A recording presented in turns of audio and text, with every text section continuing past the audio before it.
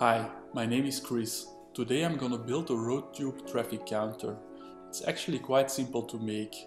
What you need is an Arduino, a rubber hose, you can find that in any hardware store, and a differential pressure sensor.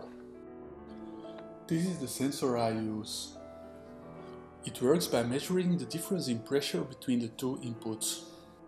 The sensor has an analog output, so you just hook that up to the analog input of an Arduino. After that you just connect the hose to the pressure sensor. Make sure to close up the other side of the hose. I just put a little bolt in there. Then I make an Arduino sketch to read the analog input. I'll put a link to the sketch in the comments. And here you go, my test setup seems to work fine.